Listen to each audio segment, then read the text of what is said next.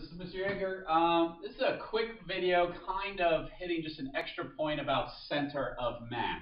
So center of mass was talked about back in one of the momentum lectures. I think when we get to more of like the inelastic versus elastic collisions, there's a short part that I kind of go through the whole definition for center of mass and what it is.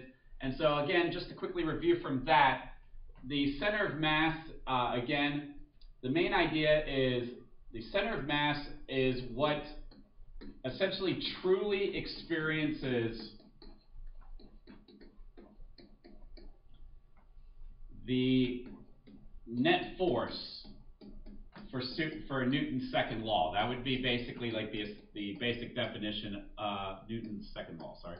That would be the basic definition for center of mass. It's what really experiences the net force for Newton's second law. There's only a center of mass when we are looking at a system, okay? So it has to involve a system to say we're looking at a center of mass. In other words, there has to be more than one project. If there's only one object. If there's only one object, the center of mass is the center of the object itself, essentially. Obviously, as long as it's a uniform object, okay? But there's obviously these problems. We technically have been doing it with Atwood's, but it comes up quite a bit in momentum, okay? And that's why we've been already talking about it a little bit in momentum, where something happens and we're going, what's going on with the center of mass? What's going on between the two objects, okay? And usually the problems that have this is basically you have, I'm going to just draw it out. You basically have like two objects that are connected together. I'll call it 1 and 2. And they're moving along together at a certain velocity. Then at some point they split apart. So 2 gets shot off, maybe goes a little bit faster. We'll call it just V2. And then you have object number 1 has a new velocity V1. And the question will go, what is the velocity? What is the new velocity for the center of mass? I'm just going to say Cm for the center of mass, okay? And a lot of kids have asked me, like, I just don't understand what I'm trying to solve for this. So where do I get the center of mass and everything like that, okay? So the things today I want you to remember for the center of mass, okay, is this. 1, I think most people understand this. The center of mass is always closer to the larger mass. Okay? That's based on that initial equation for center of mass. Okay? It's always closer to the larger mass. That's where we did the problem where, we go the total mass, okay, times the center of mass will equal basically each mass and their position, essentially. Okay? Where the positions are. We just keep on going and going and going. That's the basic formula for it. All right. So that we obviously want to remember. The second thing then is, okay, what about the velocity of the center of mass? Okay. What about the velocity of the center of mass?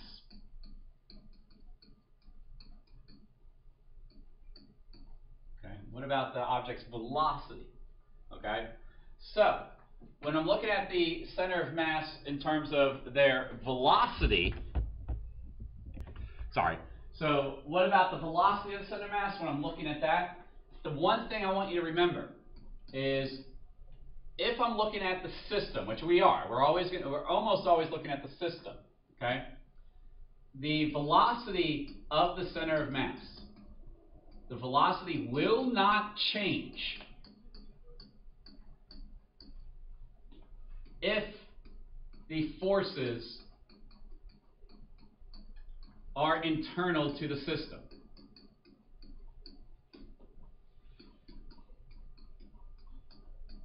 All right? So, going back to this problem, I have this spaceship, okay? Triangle, square piece, okay? And we say it's traveling together. It's 2 pieces, but they're traveling with one velocity. That means they're traveling with one momentum, one system. I mean, the whole momentum is constant, okay?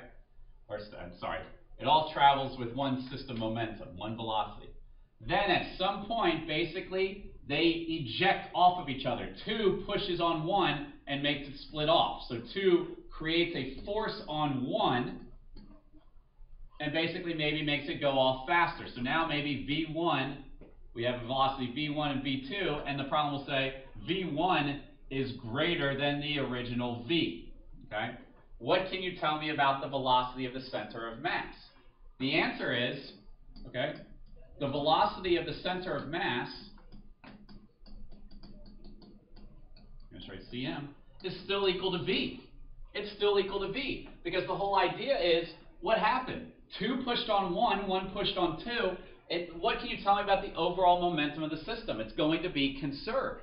And so that means the object, the center of mass, while it might approach 1, is basically continuing to move the same distance in between. Where the center of mass is, stays consistently in between those 2 objects.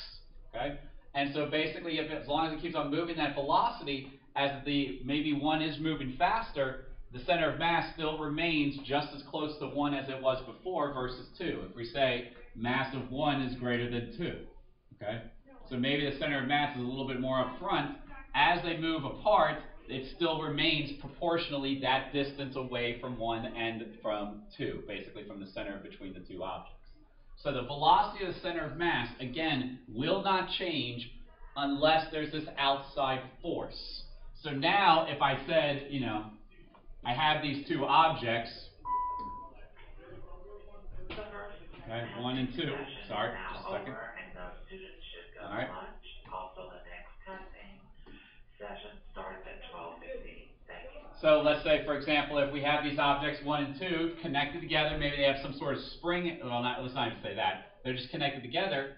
I have this velocity of them moving. Obviously, if I then come in and create an outside force, well, guess what? The center of mass, the velocity of the system, the velocity of the center of mass will increase. Okay? Because I am making the whole system move faster, so the center of mass will move faster. That will create an increase in velocity. But more common the AP questions will be, what happens to the velocity of the center of mass? And you'll have this one person, another example I can give you, which you'll probably see on a practice test, is you're skating along and you throw a snowball. Okay? The snowball obviously has a much higher speed now, but it was part of the system initially. You didn't change anything about the system, just basically where the objects are. So the center of mass, the velocity of it will remain the same. So that's basically the main thing I want to keep pushing on. I've had a lot more people asking questions about it, and we're just trying to make sure it's clear.